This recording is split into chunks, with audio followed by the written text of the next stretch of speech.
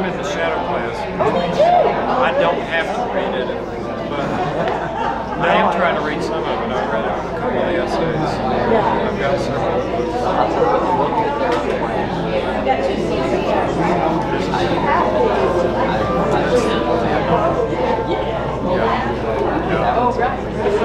I've seen the cover and read the back. That's part of the job.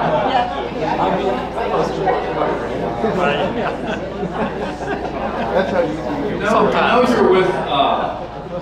you know you're with the Ollie gang when the mouse is this large. You will never lose that on the screen. You will always, yeah, it's a sewer rat, it's not a mouse. It's a nutria rat. Thank y'all so much for coming. Apparently we've got a lot of Charles Chesnutt fans out in the audience. That's who I'm going to be talking about tonight. But before I do, I want to first introduce myself. My name is Wiley Cash. I am the Executive Director of Literary Arts here at UNC Asheville. And what that means is that I do a lot of things like this. I host literary events, I contribute literary offerings here at the university, specifically with the hope of connecting to the community. And I'm so happy that you all came out tonight. It's really wonderful to see this many people in this room. And I want to thank Catherine Frank and the folks at Ollie for making this space available to us and for being such good partners in this venture. I think this is the third full year we've done Common Word. We're in the second half of the third full year.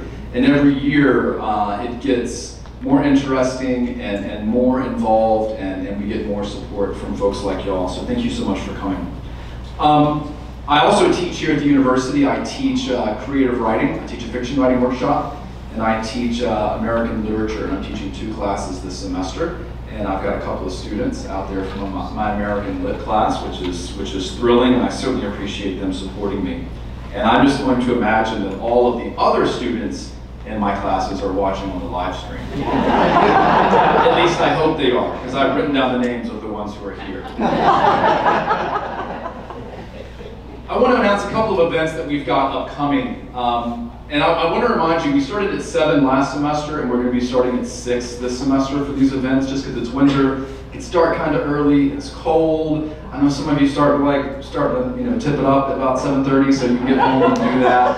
We don't want to keep you here when the shakes set in. I know.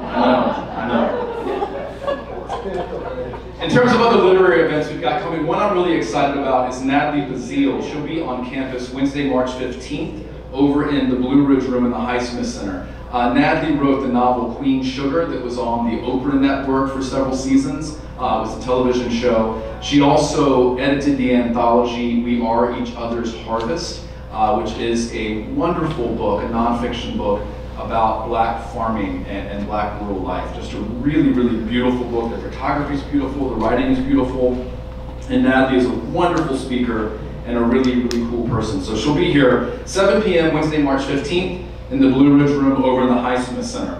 We've got 2 more events after tonight. I hope you'll come to those, that you're not just going to throw in the towel. I also forgot to mention that we're starting at 6 because I'm going till 9:30 tonight. We've got 2 events upcoming. On Monday, March 18th, Professor Mark Gibney will be speaking. He is in our political science department here. He is one of the foremost authorities in the world on political terror, political violence. He'll be talking about those things, both in reference to 1898 in Wilmington, but also political violence around the globe and how it manifests itself in politics and culture and certainly in history. And then the last event of our series is Monday, April 8th. I'll be in conversation with author David Zucchino, who won the Pulitzer Prize for Wilmington's Lie in 2021. He won the Pulitzer Prize for nonfiction for this book. Get my rat going there. Figure out what I'm pointing at. There's David's handsome face right there, and that is a copy of the book.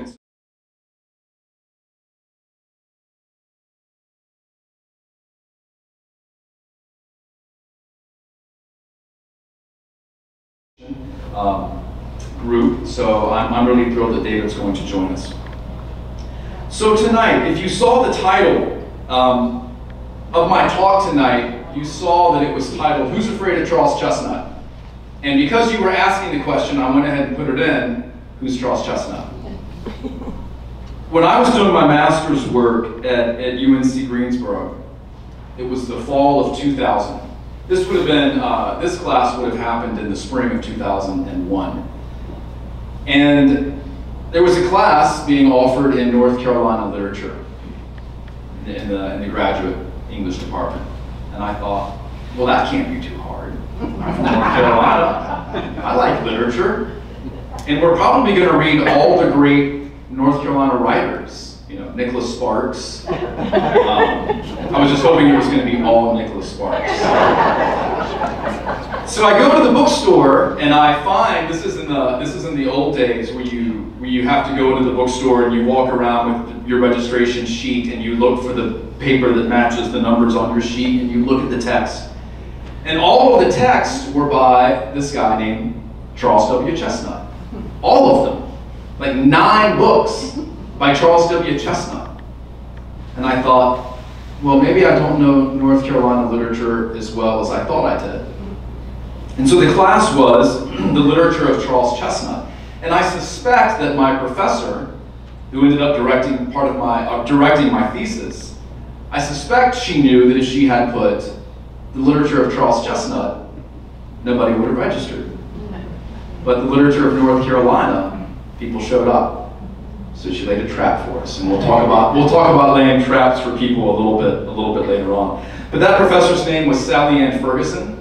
And she was my graduate thesis director at UNC Greensboro. And if there's any chance that Dr. Ferguson is watching tonight on the live stream, I'm going to dedicate this talk to her. Because if she hadn't tricked me, my career might have been very different. Because Chesnutt has made up a large portion of my career. But before I talk about Charles Chesnutt, since we're talking about Wilmington tonight, I want to talk about y'all going to Wilmington with me. We are planning a trip March 15th through 17th. You might have heard of Asheville Ideas Fest. We are in our 3rd year here on the campus and in the community with Asheville Ideas Fest after 2 really successful years, 2 sellout years. Well, we're going to take Asheville Ideas Fest on the road.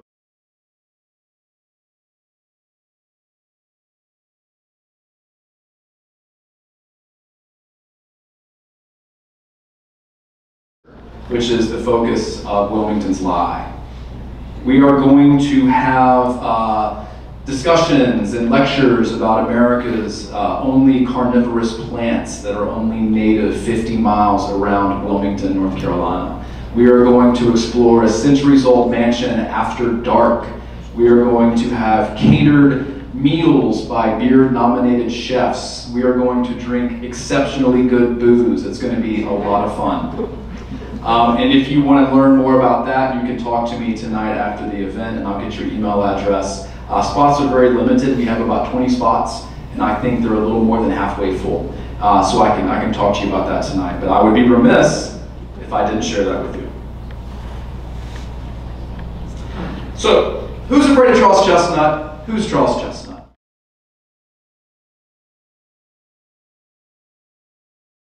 Age of 14. Chesnutt was born in Cleveland, Ohio.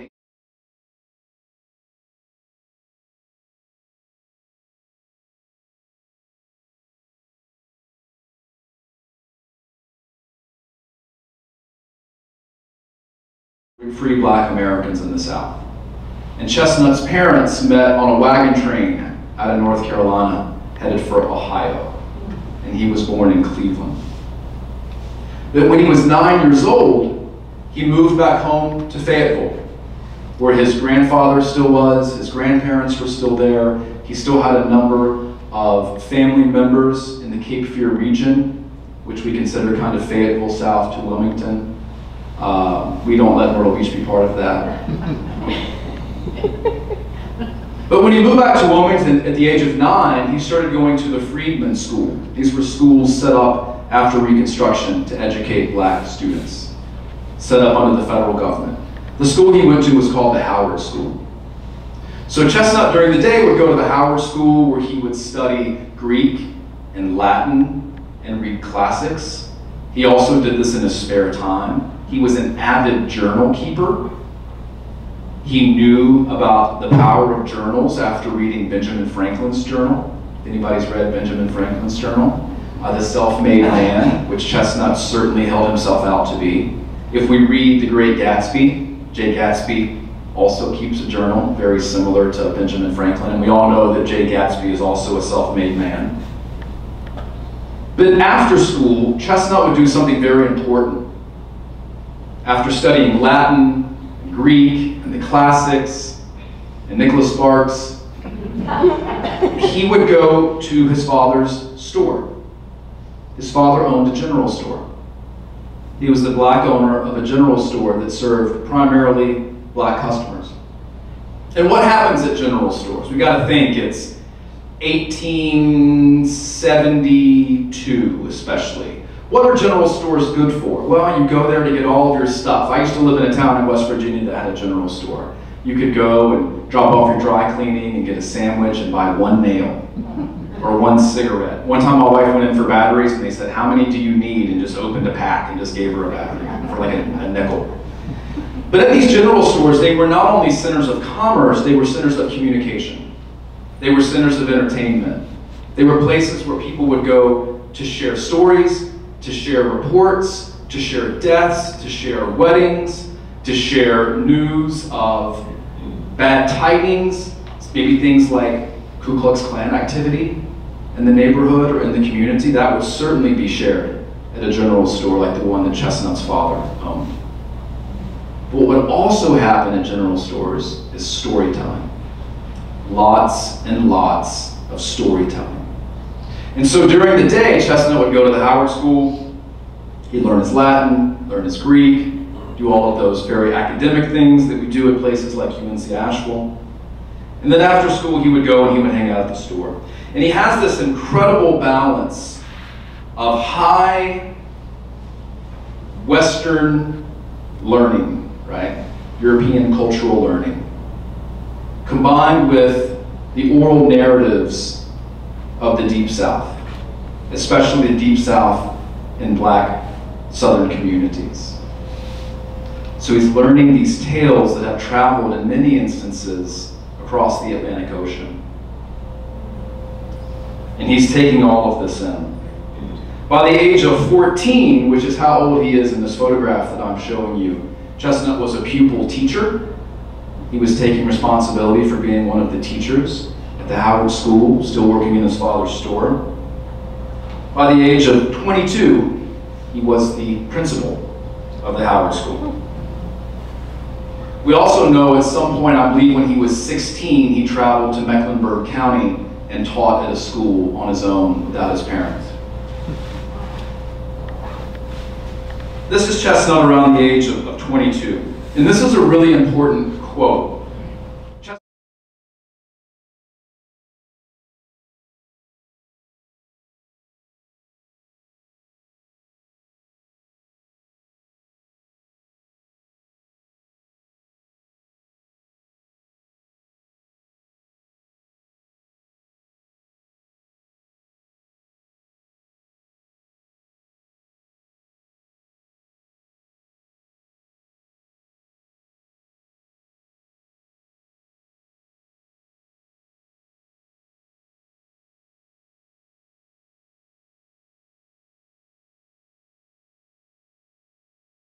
The power that fiction had over him.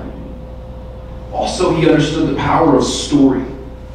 So in his journal, on this date, May 29th, 1880, Charles Chesnutt writes, "If I do write, I shall write for a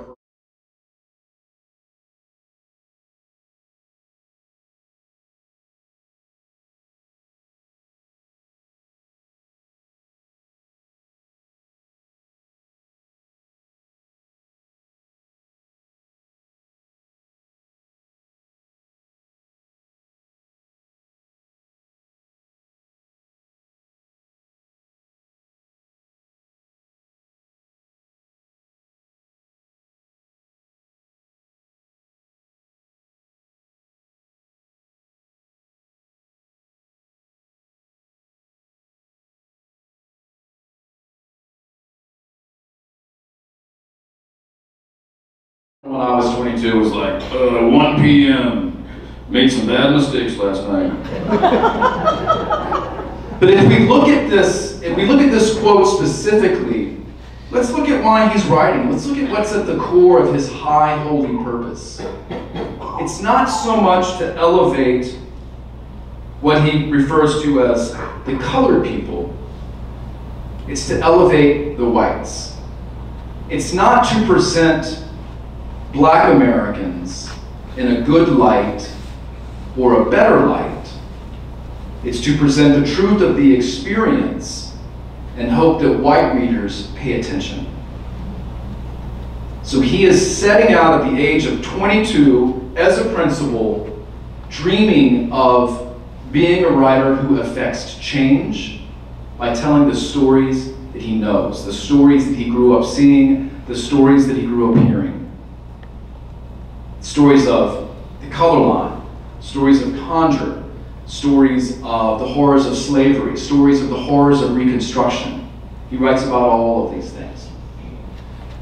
He married a teacher from the school. Her name was Susan Perry. They married in 1878. They would eventually have 4 children, 3 of them women. And Chesnutt, it was very important to him that all of his daughters attended college, which was relatively uncommon, as you can imagine, at the time. They moved to New York City. He wanted to be a reporter. Thought that was the surest route to presenting the horrors of race prejudice in America. They lived in New York City for 6 months. Couldn't cut it. It's too much, too hard. The country boy went to New York City and city packing. So they moved to Cleveland not long after that. And in Cleveland, Chesnutt, an incredibly practical person, said, well, I can chase this dream while having children, or I can pursue a vocation and chase my dream in my spare time. So he studied law, passed the bar exam in Ohio, with the highest marks in his bar exam class. But because he identified as a Black man, and he probably could have passed for white, but he chose not to. Because he identified as a Black man, he couldn't find work as an attorney. So he taught himself shorthand. And just like he had taught himself all of those things back at the Howard School. And he opened a stenography business, and that's what he would do for the rest of his life. Off and on for the rest of his life, he would be a court reporter. But at the same time, he kept writing. He kept creating stories. He kept writing short stories. And the short stories he wrote were usually about one of 2 things: Black life in the American South, or life on the color line in places like Cleveland, Ohio. And what is the color line? The color line is the demarcation between Black folks and white folks. But what about the people who live on the color line? The people who can move fluidly back and forth. In my class this week, my American Literary Traditions class, we talked about W.E.B. Du Bois's idea of double consciousness, which he says is something specific to Black Americans, that you always see yourself as a Black American. 2 ideals in one body. You can never wholly be just one thing without being the other.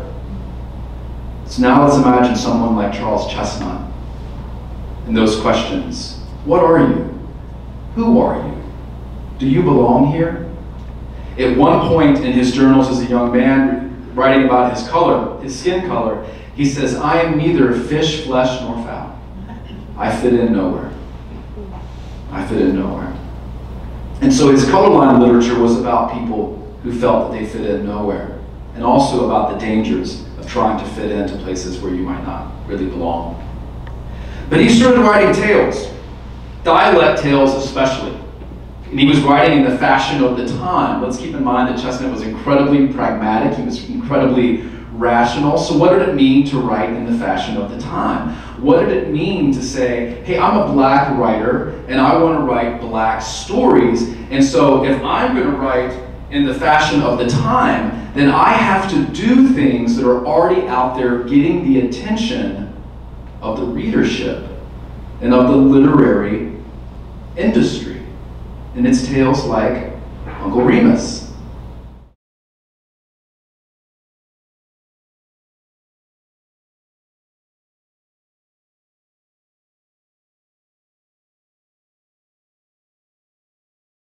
in Georgia, where he grew up on a plantation. And so he creates this old, happy former slave named Uncle Remus.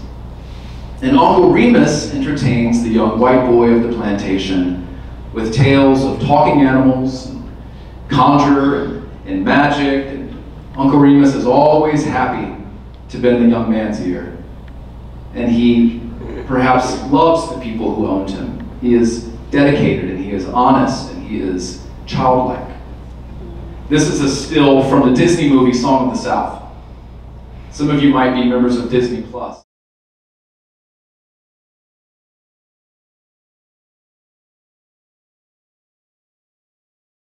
Canceled. One of my buddies is a black comedian in Wilmington named Wills Maxwell. And he says, they didn't put Song of the South in the vault. They put it in the crypt below the vault. They covered it in concrete and put it in the crypt below the vault. But this was what was popular at the time. These tales, these dialect tales. So let's think about why. This is the years after the Civil War. For the first time, Americans, because of the war, are traveling. People from Pennsylvania, men especially, obviously, Pennsylvania, New York, Ohio, are going down into the Deep South, in Louisiana, Mississippi, Georgia, Alabama, and they're coming home and they're telling their parents, you'll never believe what they put in gumbo. Have you ever had a praline? You'll never believe what Mardi Gras is. You never believe what blues music sounds like. You'll never believe how these people talk, or how they live, or what their houses look like. And people in northern communities, Philadelphia, Boston, New York City, are fascinated. And so we see the rise of something called the local color movement, which birthed writers you might have heard of like Mark Twain. Mark Twain rode the local color craze in the years after the Civil War because there was such an infatuation with lands that were undiscovered. And the South's always been the great undiscovered land. It's always been the part of the country that's felt mythological. It's also been the part of the country that's been the safest to make fun of for that very reason. But slowly, with westward expansion, we have local color writers from out west. Frank Norris, Bret Hart, and they are sending back short stories from places like San Francisco and mining communities and places in Washington and Oregon. So local color is really, really popular, and Chesnutt recognizes that, and he acknowledges that. And so he starts writing stories. And so one of the first stories that he publishes is called The Gooper Grapevine. And he published it in the Atlantic Monthly, The Atlantic, which is still one of the most esteemed magazines in the country. He published The Gooper Grapevine in 1887. And before I tell you what The Gooper Grapevine is about, I want to lay out local color for you just a little bit. I mentioned Mark Twain. We also have Paul Laurence Dunbar, who was a poet. We have Kate Chopin, if you've read her novel, The Awakening. It's set in Louisiana. You know, it's the craze at the time. But one of the tenets of local color that made it so interesting, one of the, I guess, themes or structures, is it's always a tale of an outsider going to the inside. Right? So the leaping frog of Calaveras County. An outsider goes to the inside. Because if the insider is on the inside, the insider is not going to remark on the cuisine, the dress, the accents, because the insider is inoculated against the shock of those things. So the outsider, the reporter, the real estate developer, the record producer, the preacher, has to go to the inside. And almost always, the outsider goes to the inside to take something, whether it be culture, a natural resource, an idea, music, almost every time. So Chesnutt recognized that as well. So he writes The Gooper Grapevine. The Gooper Grapevine is a story that's set up as this. There is a white couple from Ohio, and they have purchased a plantation in North Carolina. And it's after the war, and they are so excited to move down to their plantation. And when they get there, they discover that a formerly enslaved man, an older man, is living on the plantation. He introduces himself as Uncle Julius. And he served what he refers to as Master McDougal for many, many years. And I was born and raised here, and I sure hope y'all don't make me leave. And he ingratiates himself, he lowers himself, and they find him very charming. Very charming. I think they call him a relic of the old South. And then one day, they decide that they are going to tear up a grapevine on the property. Because they want to do some building, they want to do some planting, they want to change the lay of the land. And they tell Uncle Julius, yeah, we're gonna tear up this grapevine and get rid of it, get rid of this, orchard or whatever you would call it, vineyard, whatever you refer to it as. And Uncle Julius says, I don't know if I'd do that. Well, yeah, I guess you can. I don't know. And the wife says, what is it, Uncle Julius? What are you not telling us? And Uncle Julius says, well, years ago, that grapevine was cursed by a conjure woman who lived here. And she made it so if you ate from the fruit of that grapevine, you would get sick. And she did that because this enslaved man would be sold. And he ate it. I'm sorry, he ate it after it was poisoned. And I just can't tell you the rest. Uncle Julius, tell us what happened. Well, after the conjure woman poisoned this grapevine, in the wintertime, the enslaved man who'd eaten the grapes would get real sick, and he would wither, and he would be near death. And then come spring, he would start to be healthy again, and his hair would grow, and his hair would begin to look like grapes. And then in the fall, he would start to wither, and he would get sick, and when winter came, he would almost die, and that's how his life carried on. And Master McDougal, he was a smart man, so what he would always do in the summertime, he'd sell that enslaved man and get high dollar for him. Come winter, he'd go out back to the plantation he sold that man to and say, you're not taking care of this guy, let me buy him back from you for a rock bottom price. Then the next summer, when the man was feeling healthy again, he'd sell him to a different plantation. And when he would get sick in the winter, he'd buy him back for a rock bottom price. And the wife says, that's a horrifying story, that humans can be sold like that, can be moved like that, to manipulate price like that. Not to mention that the grape arbor has been poisoned. Maybe we'll just leave that where it is. We'll just leave that grape arbor where it is. This is a terrible business. And then by the end of the story, the narrator, the man, the husband, learns that Uncle Julius is using that grapevine to make wine. He's selling it. So what's going on in this story? What is Uncle Julius doing? What he is doing is he is exercising his agency with the only thing he has: cultural memory and storytelling. When Charles Chesnutt was sitting on the porch at his father's store, one of the tales that he was surely hearing were the trickster tales. The trickster tales of rabbit that came over from Africa. And many cultures have a trickster tale. In Native American trickster stories, sometimes it's rabbit, sometimes it's coyote, sometimes it's spider. In African tales, sometimes it's snake. Here in Appalachia, trickster's name is Jack tales. So many cultures have these tales where the smallest, least significant, least powerful, most impoverished is able to outsmart the people with all the money, all the power, and all the stuff that the little person needs. So let's go back to Chesnutt's high holy purpose. He wants to affect change. He wants to reach the sentiments of white readers. So he's showing how intelligent Uncle Julius is, but he's also showing the horrors of slavery in the same story. And he's also making a buck. And he's also keeping up with the current of the time. So these trickster tales made up his first collection, The Conjure Woman. All of these tales involve Uncle Julius outsmarting this white couple who has come to own the plantation. And it's a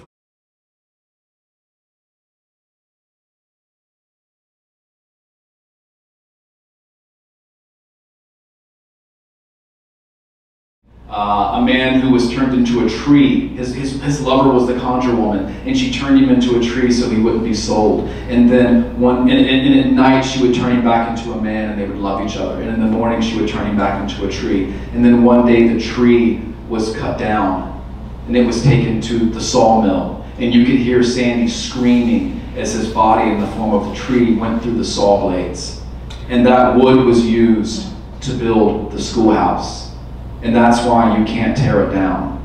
And that's why you can't use that lumber to make your kitchen. And by the way, Uncle Julius is hosting poker games there. Drinking the wine, exactly. Good callback. Drinking the wine that he made. So Chesnutt published a bunch of these stories, and in 1899 he published the book, The Conjure Woman, with Houghton Mifflin.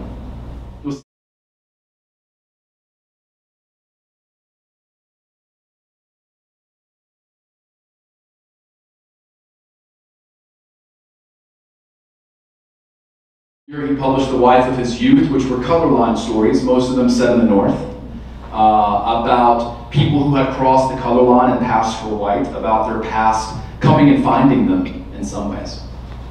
About people who did not know they were of mixed race and finding out, or maybe never finding out, but the reader certainly knowing. In 1900, he published a biography of Frederick Douglass. And also in 1900, he published his first novel called The House Behind the Cedars, which is set in a fictionalized Fayetteville. He was the best-known black novelist in America at the time. He was the preeminent black writer in America. He and Paul Laurence Dunbar, the poet, were the two best-known black writers, two of the best-known writers, certainly the local color writers, the realist writers in America. Chesnutt, ever the businessman, ever the networker, ever the entrepreneur, was constantly reaching out to mentors in the publishing industry. He reached out to people like George Washington Cable. He formed relationships with people like Walter Hines Page, who was an editor at Houghton Mifflin, or Doubleday. And he also reached out to William Dean Howells. This is the photograph of William Dean Howells.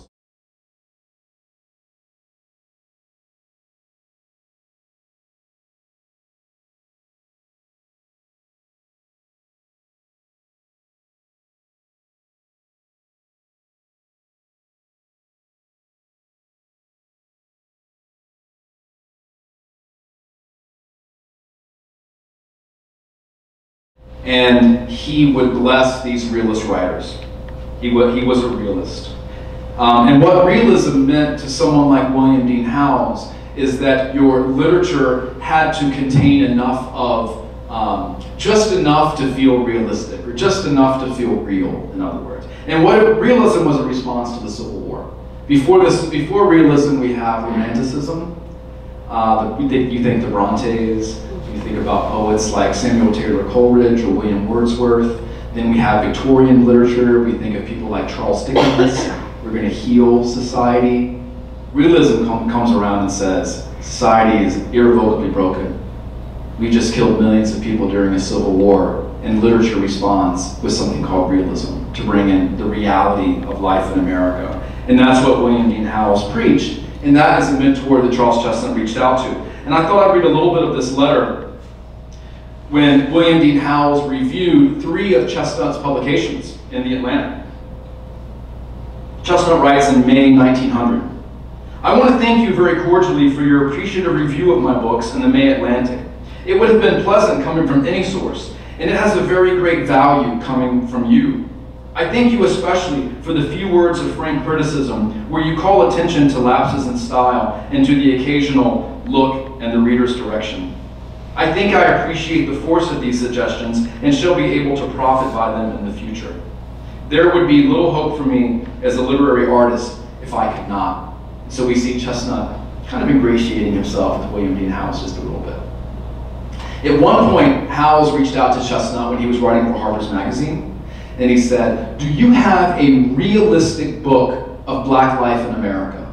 It would be of incredible interest, and I think Harper would, the publishing company, I think Harper would publish it. I will hand deliver a realistic book about Black life in America if you've got one." Stay tuned for that. So, in the years that Chesnutt is publishing, something stunning happens in North Carolina and places across the South. The Fusionist Party is a party that springs up after Reconstruction.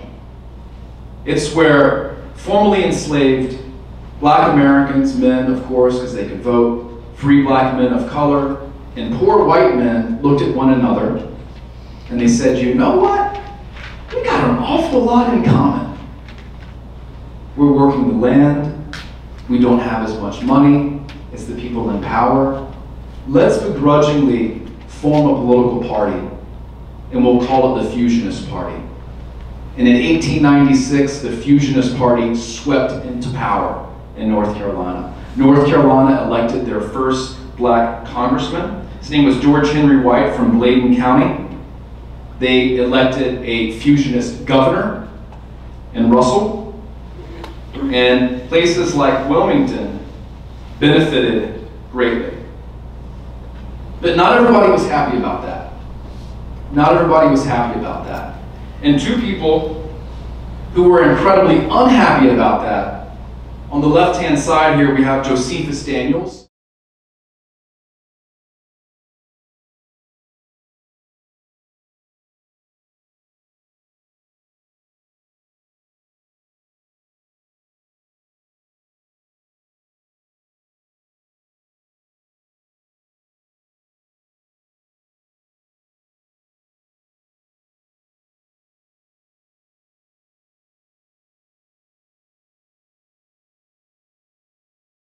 White lower class. We've got to set things back to how they were. We have to take our state back, and once we take our state back, we'll take our country back.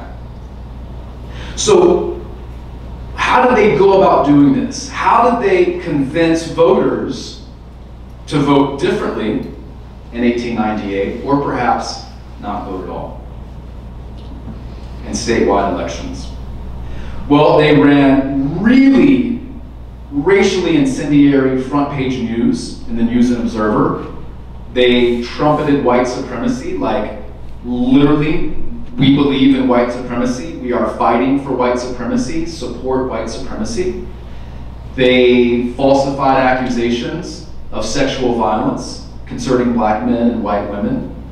All of these things Josephus Daniels would later admit to. For the white folks who couldn't read, they found the power of political cartoons. And here you see Satan, who, as we know in the South, is a real person.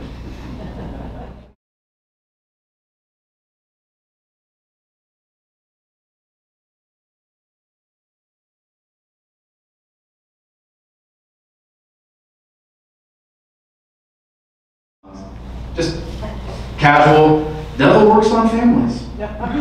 And my wife's Italian grandparents from Long Island were like, but this devil is working on this man going to the ballot box. And the devil has the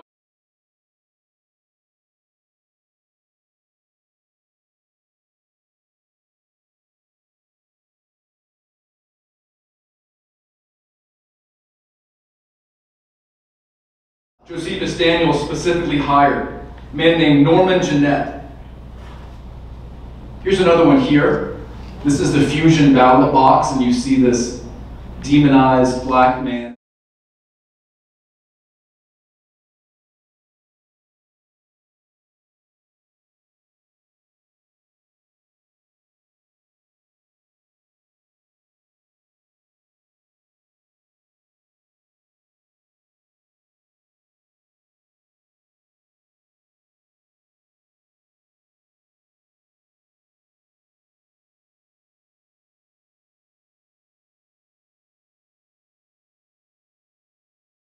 Of white supremacy, and you can see it here all over the state. This is a reprint from something the News and Observer put out in 2006 after North Carolina.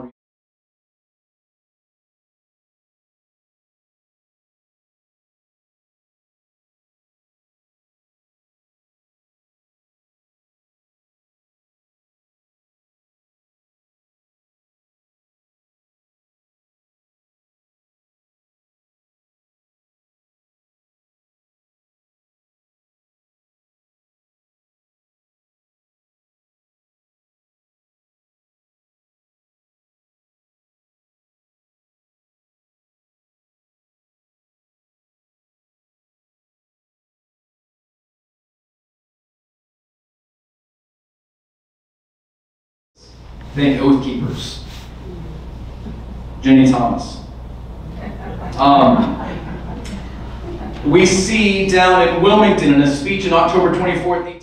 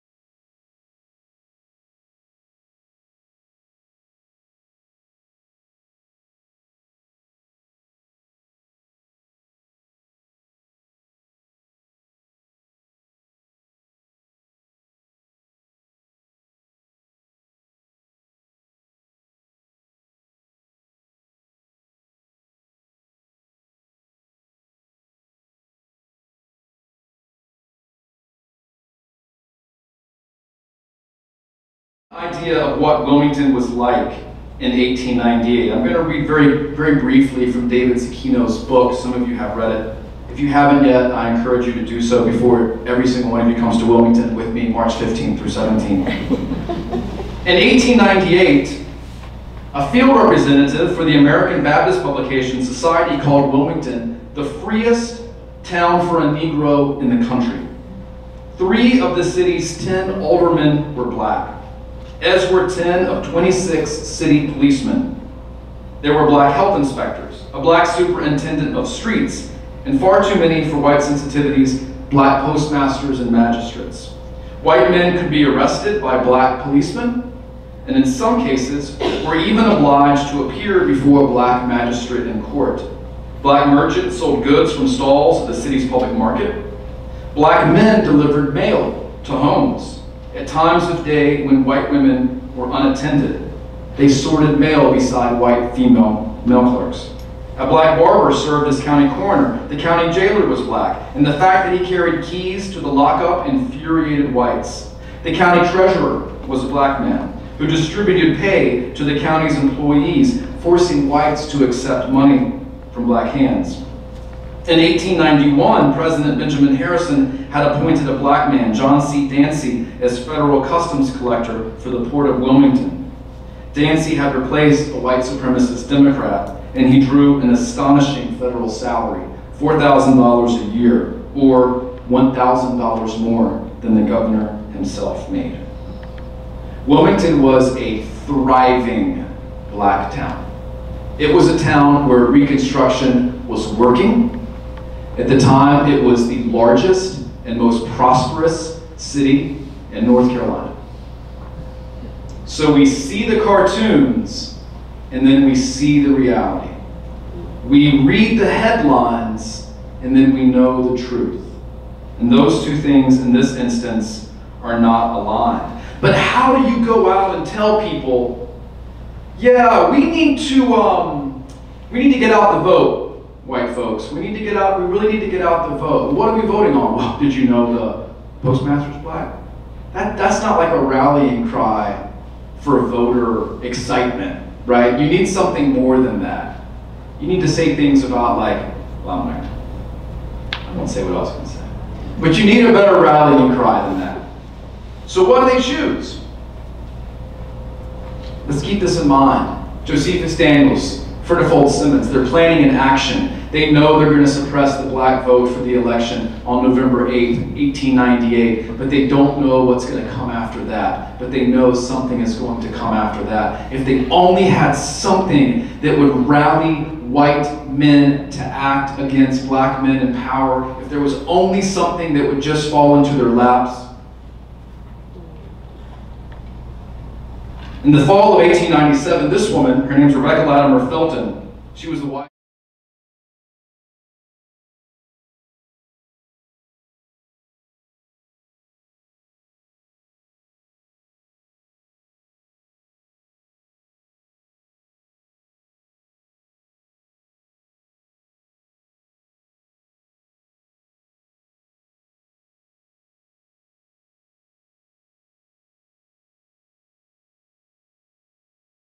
Crusade against sin, nor justice in the courthouse to promptly punish crime, nor manhood enough in the nation to put a sheltering arm about innocence and virtue. If it needs lynching to protect woman's dearest possession from the ravening human beast, then I say lynch 1,000 times a week if necessary.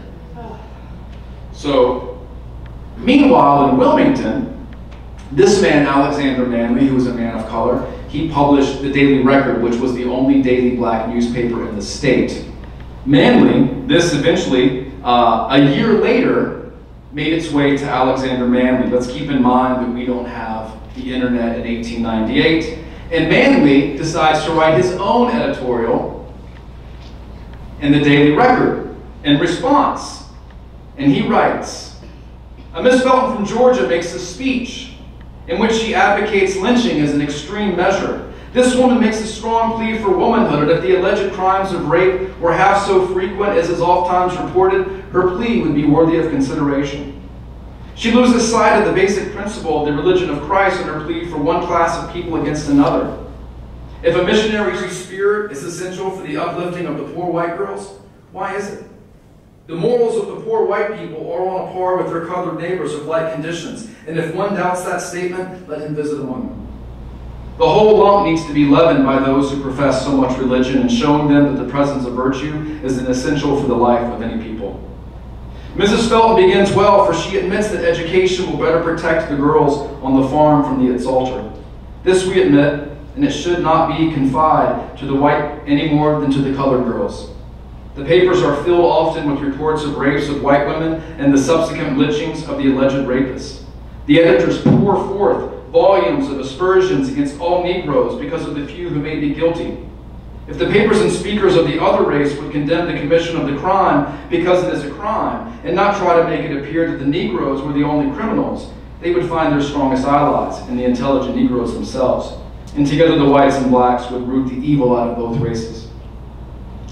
We suggest that the whites guard their women more closely, as Mrs. Felton says, thus giving no opportunity for the human fiend, be he white or black. You leave your goods out of doors and then complain because they are taken away. Poor white men are careless in the matter of protecting their women, especially on the farms. They are careless of their conduct toward them, and our experience teaches us that the women of that race are not any more particular in the matter of clandestine meetings with colored men than are the white men with colored women. Meetings of this kind go on for some time until the woman's infatuation or the man's boldness bring attention to them, and the man is lynched for rape. Every Negro lynched is called a big, burly, black brute, when in fact, many of those who have thus been dealt with had white men for their fathers, and were not only black and burly, but were sufficiently attractive for white girls of culture and refinement to fall in love with them, as is very well known to all. Mrs. Felton must begin at the fountainhead if she wishes to purify the stream.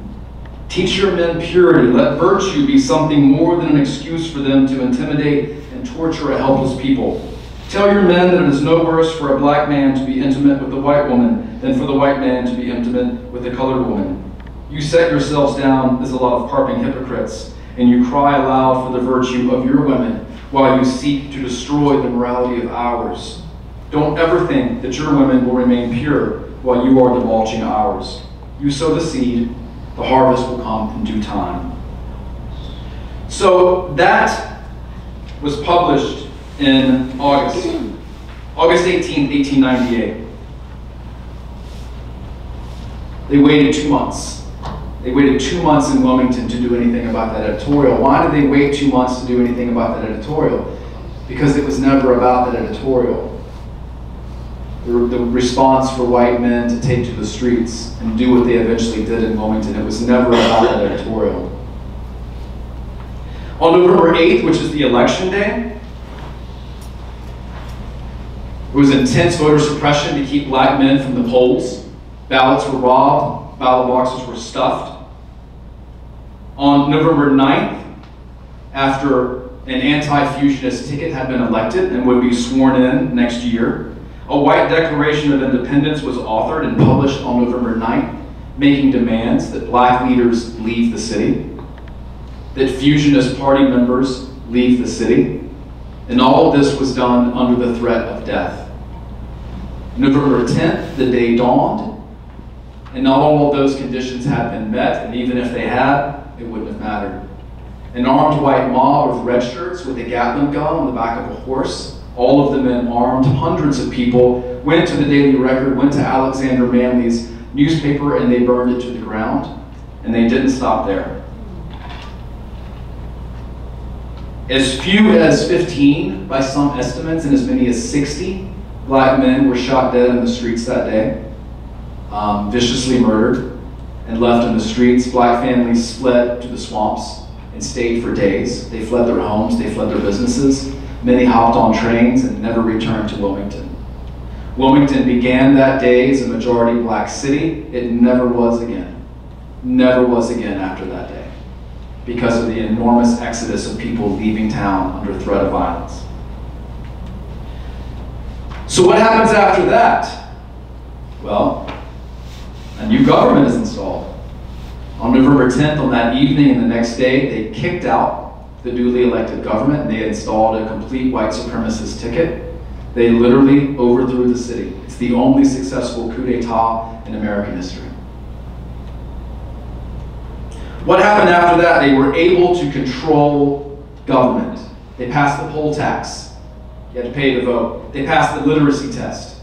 You had to read to vote. In some states, in North Carolina, they tried to. In some states like South Carolina, Mississippi, Louisiana, they passed the grandfather clause that said if you were a free man in 1867, you could vote. Or if your grandfather or your father were free men in 1867, you could vote. Because that was better than trying to get poor whites to read. And sometimes poor whites couldn't afford to pay the poll tax. So let's go with the grandfather clause. They excised the black vote with the phrase that's become very popular here in North Carolina, surgical precision.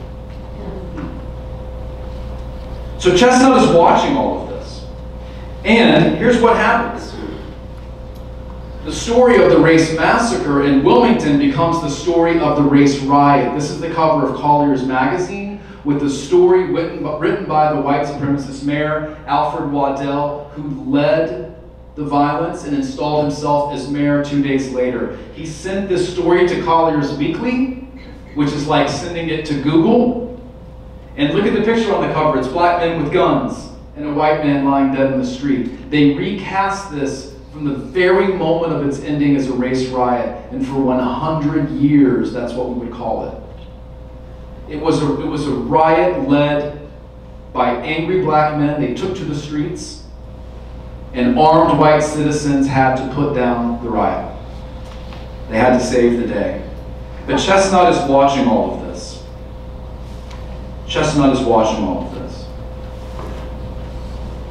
This is Chesnutt about the time of the 1898 massacre, and I'm coming up here on the end. I'm going to do my best not to keep you more than an hour.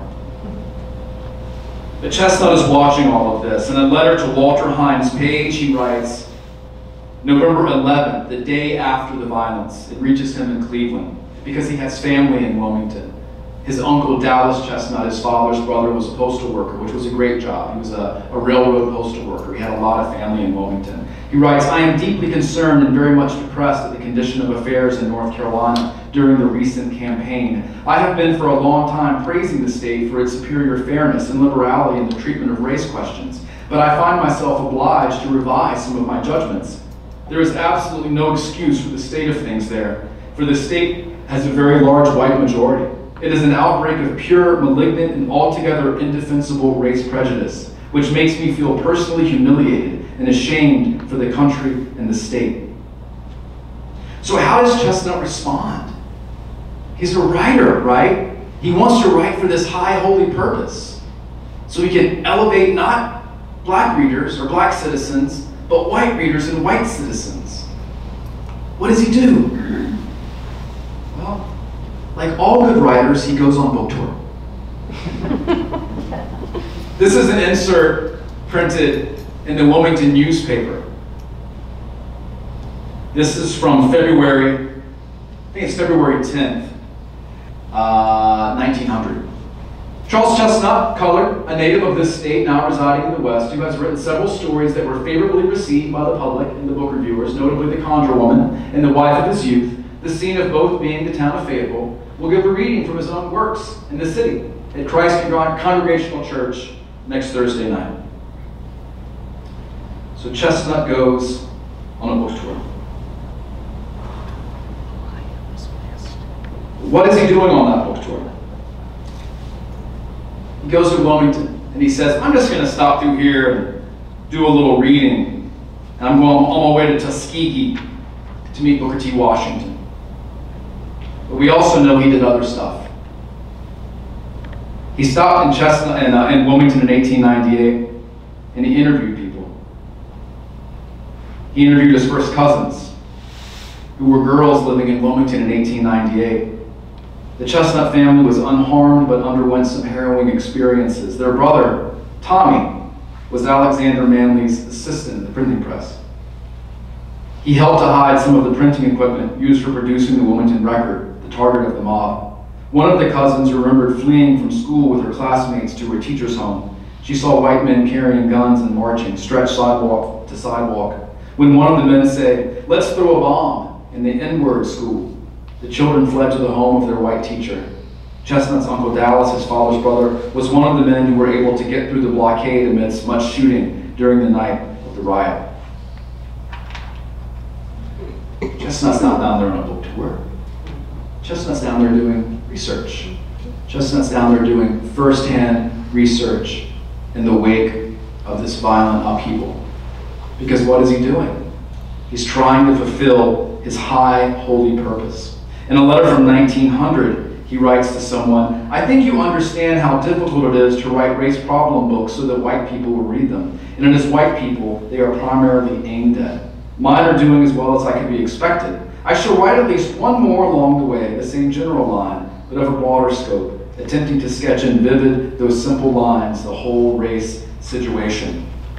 And he later writes, he's working on the mirror of tradition. If the mirror of tradition can become lodged in the popular mind as the legitimate successor of Uncle Tom's Cabin, as depicting an epic in our national history, it will make the fortune of the book and incidentally of the author, which would be very gratifying. Chesnutt sets out to write in fiction the true story of 1898, the true story of the race massacre. And what he writes in 1898 is very clear. It was never about Alexander Manly. It was never about that printing press. It was never about that editorial. It was about secret meetings of white supremacists to overthrow the government. Chesnutt knew in 1901 what it took many of us 100 years to realize while searching through the historical record. This book won the Pulitzer Prize in 2021. It came out 120 years after the Mirror of Tradition. So why don't we know about Chesnutt? Because we're afraid of Charles Chesnutt. That's why we don't know Charles Chesnutt. When the book came out, it sold poorly. The Mirror of Tradition came out in the fall of 1901, 3 years after the race massacre in Wilmington. He was able to write that book. He writes his publisher, "How is the Mirror of Tradition doing? Is it moving along with any degree of satisfaction? And if not, how seriously are you disappointed in it? I'm beginning to suspect that the public as a rule does not care for books in which the principal characters are colored people, or with a striking sympathy with that race as contrasted with the white race. My friend, Mr. Howells, William Dean Howells, who has said many nice things about my writings, although his review of the Marrow of Tradition in the North American Review for December was not a favorable one. Let's keep in mind that William Dean Howells was the father of American realism. When he reviewed Chesnutt's book, he wrote, "The book is in fact bitter, bitter." So when Chesnutt told the true story through fiction, it was bitter. It was too realistic. It wasn't tales of plantations. It wasn't Uncle Julius or Uncle Remus or talking animals. It was a white supremacist campaign. It was death and violence and lost homes and generational wealth and lost businesses and people who left home and never ever returned. And it was bitter, bitter. Chesnutt would publish very sparingly over the rest of his life. He died in 1932. He published a novel in 1905 called The Colonel's Dream about convict labor, which was something flying under the radar nationally. It's where black men were arrested on trumped up charges and then loaned out to businesses to work on plantations and to build railroads like the one we have here in Western North Carolina. That entire railroad system was built by convict labor. But he never reached the heights that he had reached before the Marrow of Tradition. And you have to think that Howells' reviews of Bitter, Bitter, of the poor sales of a book that told the truth too much, have something to do with that. But before he died, he won the Springer Medal from the NAACP. And he did write with a high holy purpose, but he never reached the heights that I think he deserved. And I think certainly the heights that he could have reached had people read his book. Thank you all so much. I'd love to take questions if anybody has any questions or thoughts. About being bitter. I guess my question is, I mean, if you've read the book, which you are,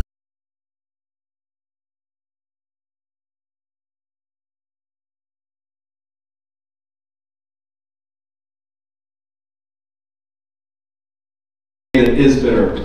No, I wouldn't say so. The book borrowed from a lot of the popular tropes at the time. There are twins who don't know they're related in the novel. There is a purloined letter in the book. It's a lot of the stuff that Chesnutt was doing, purposely putting in these commercial aspects because he was convinced this novel is going to be my bestseller. This is going to let me quit stenography full time. So no, I don't think it was bitter. I think it was actually quite the opposite.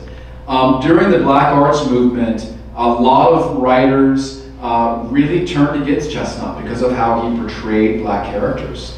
Especially in the Marrow Tradition.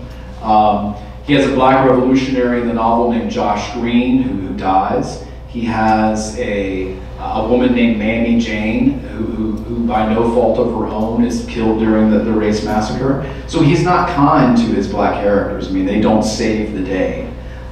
So I would not call the novel bitter. I would call it realistic. I would say you could read it side by side with Zecchino's book.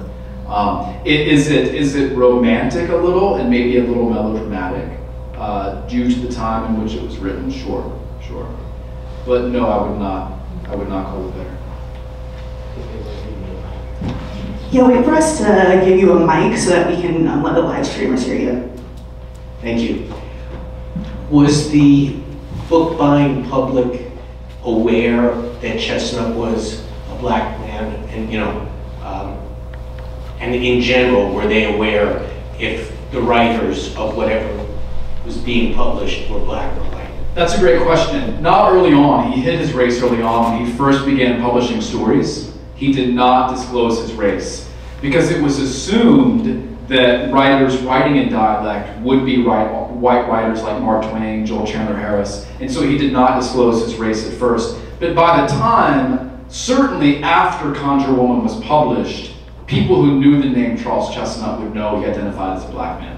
So when Marrow of Tradition was released, they would have certainly known that he was a black man. And it wasn't uncommon, just like now, to have the author's photo appear somewhere in the book. But yes, he didn't disclose that at the beginning. He saw that as a barrier to getting into publishing. Julia. Thank you. He does look very white. What do we know about his parents?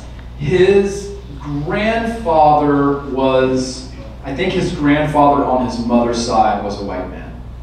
And then his parents were light skinned.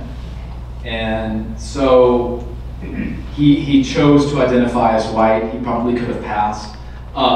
He did something that was, he married a woman whose skin was darker than his. Susan Perry's skin was considerably darker than his, and that went against the grain at the time, to be honest. That was an uncommon thing for someone like Charles Chesnutt to do, because there's a rush toward whiteness. It's turn of the century. We do have, in the early years of the 20th century, a rising black middle class, and we do have the advent of skin bleachers and hair straighteners, and so there is a move toward whiteness.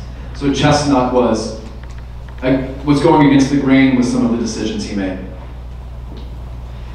Was Chesnutt ever targeted with violence by white supremacists? That I don't know. That I don't know. I would love to know that. And I think his papers are at Fisk University in Nashville, Tennessee.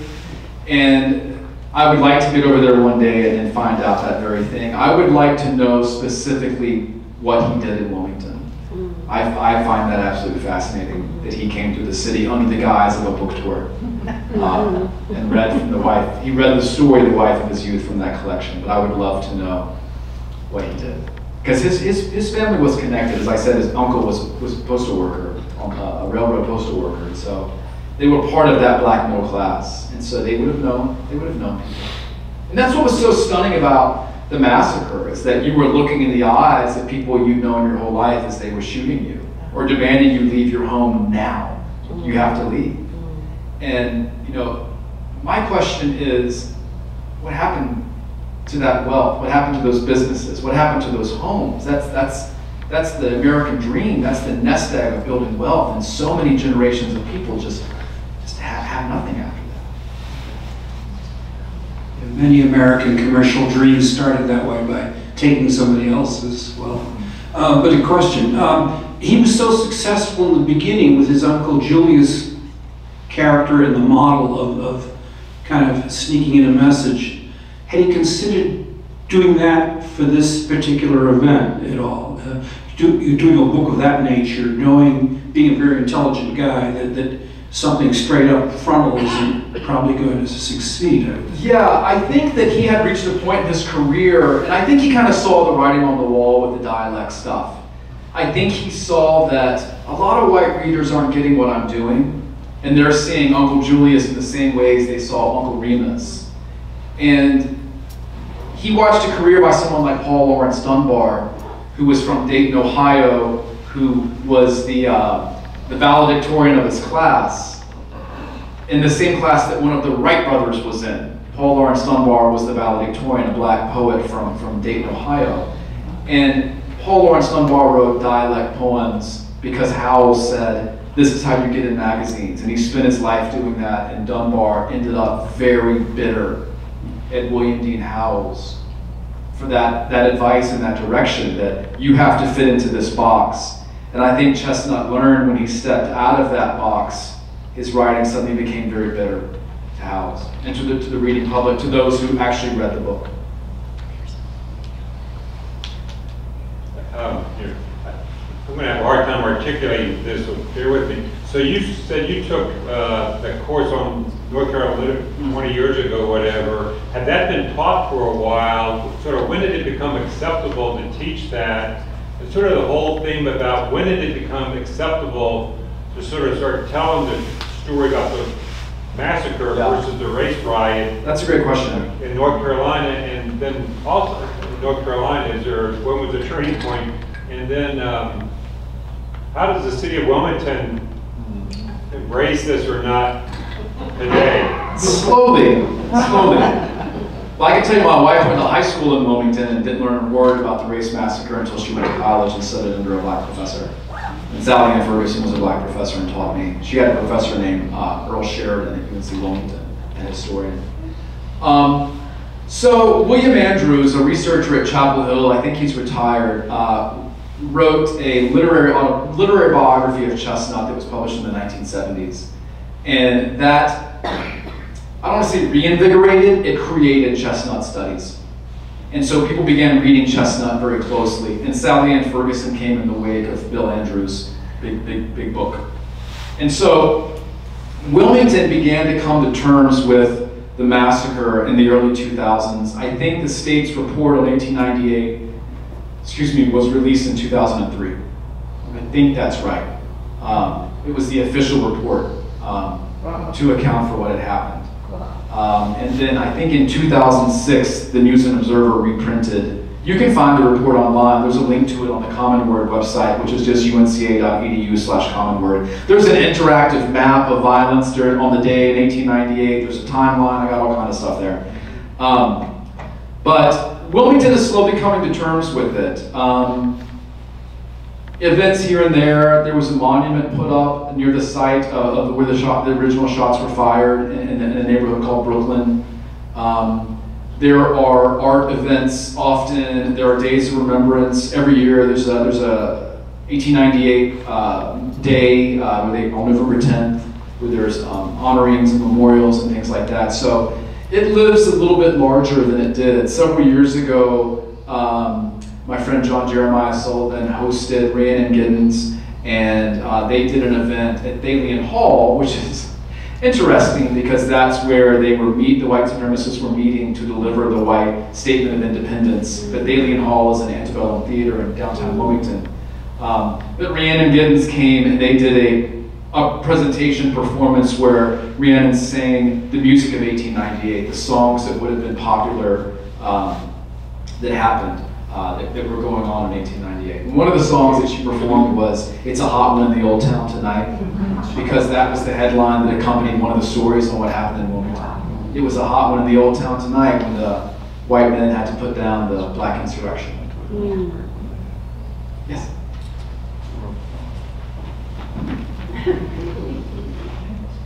I have two very distinct questions. One which just came to me was, I'd be interested in just a little bit of information about Governor Russell. I saw the little piece on the screen that he hid out in a train car in order to escape that, which is interesting. So I'll ask that question, but I do have a second one. Governor Russell was absolutely terrified. In the months before the massacre, there was a huge white supremacist rally in Raleigh, where they made bonfires in the streets, they hung streamers, bands played, like hey, hey, hey, ho, ho, Negro rule must go. They chanted for Governor Russell to come out of the governor's mansion. He was absolutely terrified. And he did not call in the National Guard because he was afraid of repercussions. He was literally afraid for his life. So he was voted out of office very quickly when the government took over, when the government was turned over. Was he at all sympathetic with what was happening? I think to a certain degree. I mean, there was still, even though the fusionist government bonded poor whites and free people of color and formerly enslaved people, there was still a bit of grifting going on in the fusionist party, and I don't think it would be incorrect to say that Governor Russell was part of that grifting. He was part of that glad-handing. He was part of that, goes to the black church the day before the election and doesn't go back all year kind of politician. So that would be my feeling about him. David Zucchino talks quite a bit about Governor Russell in the book. I'll be interested in that. My other very different question was, so Chesnutt's one of those names that I could recognize and say, oh, black author, end of 19th, early 20th century, end of knowledge about Charles Chesnutt. And so I'm quite fascinated that he wrote about, the problem of race is a white problem. And so I will be devoting my life and writing to helping white people understand how race is their problem. And I'm wondering what kind of community there was amongst black intellectual, black writers who shared that same desire. Yeah, that's a great question. I don't know that anyone was outspoken as him. I mean, the great polarities turn of the 20th century are Booker T. Washington and W.E.B. Du Bois. W.E.B. Du Bois believes in the talented tenth of black Americans right now are ready to seize the reins of power in art and culture and politics. And then Booker T. Washington is the slow, learn a trade, one foot in front of the other. Chesnutt probably vacillated somewhere in between the two, to be quite honest. He was a realist, both in his writing and in his operating in daily life. So I imagine he operated somewhere in the middle. But I don't know necessarily who his colleagues were in the black writing community. I don't know that he and Paul Laurence Dunbar were close. I don't know that they ever met. I would be curious to know about that. I know he and Mark Twain met. But I don't know. And I don't know that either of those great educators was thinking about Not in the way he was. educating the white community. Yeah, he was really ahead of his time. I mean, that's not an uncommon track post the summer of George Floyd. Chesnutt was doing that in 1880. A couple of years ago here at UNCA, I was teaching a creative writing workshop, and before the workshop, one of my students said, "Who do you think the smartest writer in American history is?" And I said, "Charles Chesnutt, hands down. The smartest, the smoothest operator, the most forward-looking." He predicted with the marrow of tradition, he saw essentially that what was coming for America was not race division necessarily, but that white supremacists were going to operate along class lines to agitate lower class whites. And he recognized that at the turn of the century, which I don't know that we fully recognize that now, but he recognized that. This is not about race, this is about power and money. Use the word caste. Sure, yes, absolutely, he used the word caste.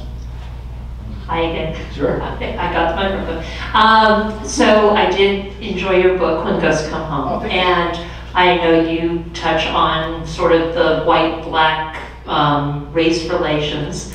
And I'm also impressed that Chesnutt wanted to educate this sort of thing, but it seems like the people that are gravitating to white supremacy aren't trying to educate themselves through literature. Sure, yeah. And, you know, just the repeated, just listen to Rachel Maddow's Ultra podcast, and I guess during the, you know, World War II, there was another wave of this, and it seems like there's another wave. So, as an author who writes about these things, I mean, what can be done to educate and raise the consciousness? No, I don't know. I mean, there are no easy answers to these things, but I think that the writer's goal, and what Chesnutt might say too, if I may be so bold, is that you just have to present not the world that you want it to be, you present the world that is when you're a realist writer, and that's certainly what I hold myself out to be. You present the world as it is, and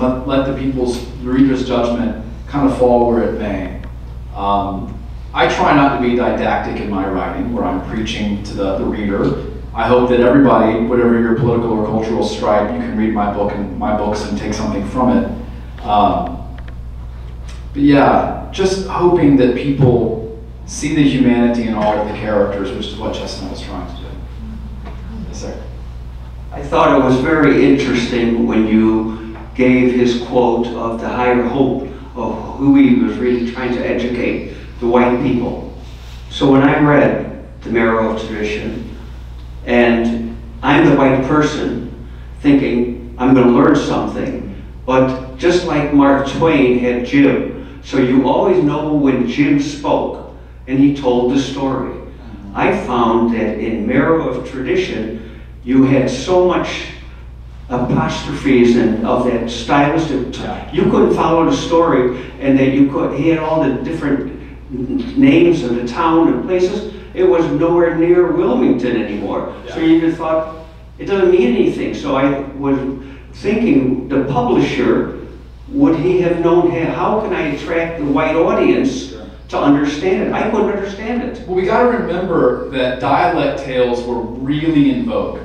So if we read Mark Twain, he's writing dialect tales with the same dropped G's and the same apostrophes and the way Chesnutt's doing. Those are conventions of 19th century literature that readers would have been conditioned to move through like butter. They hang us up. We can't. We get hung up on it. But a 19th century reader would have gone to the page for the specific reason of engaging with that literature. Because it's revealing to them how people speak that they've never heard before. So when I have a class read one of the Conjure tales, they're like, oh my God, this took so long to read. I'm like, 100 years ago, people were waiting for this to come out so they could read it. Because they don't have the internet, they don't have radio, they don't have television, they don't have any idea what folks in Louisiana or North Carolina speak like. So the things that repel us about Charles Chesnutt's writing now, the dialect stuff, is the reason people would read it.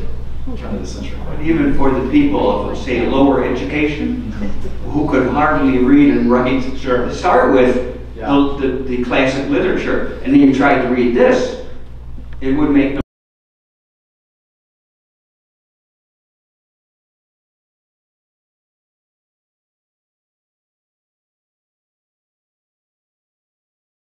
Captain, yes sir, over here. So I'm trying to figure out how from 1898 that this story was not in the national consciousness. I'm thinking of the 60s, and I'm thinking of Selma and Little Rock and Memphis, and the national attention, the furor that took place.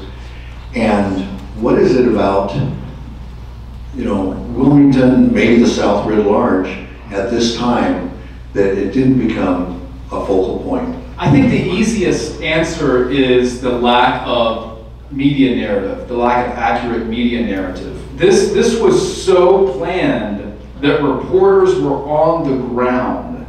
They knew the vote was going to be suppressed. The Washington Post was there, Collier's was there. There was national media in Wilmington because they knew the vote was going to be suppressed on the 8th. But then after the coup happened on the 10th, some of that media was gone, but then the narrative is controlled so quickly. When we saw the mayor with the official story for Collier's, the mayor led the coup, the mayor led the race massacre. So the person who owns the historical narrative owns history. And we don't have television, we don't have the internet, we have newspapers, magazines. And if we think about, you know, one of the most famous moments of the civil rights movement is George Wallace standing in the schoolhouse door, because we've got photos of that. We've got photos of these young people walking to school being taunted. And or Emmett Till in Life magazine. I mean, how impactful media is when it reveals truth through photography or narrative or factual reporting. And that's not what happened in 1898. For years, it was a race riot that had to be put down. And it's amazing the legs that narrative had. Y'all been a wonderful audience. Thank you so much for coming out tonight. I hope you come back and hear Professor Whitney and join me for the